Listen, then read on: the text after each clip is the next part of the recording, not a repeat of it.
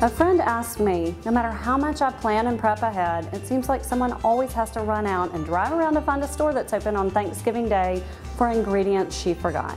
Do you have any suggestions on how to avoid this dilemma? So really, I'm guilty of this myself, and this tip comes from the voice of experience.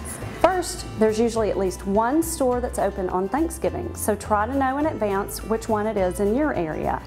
You can also pad your shopping list with extra butter, fresh herbs, cream, and other staples you know you'll use.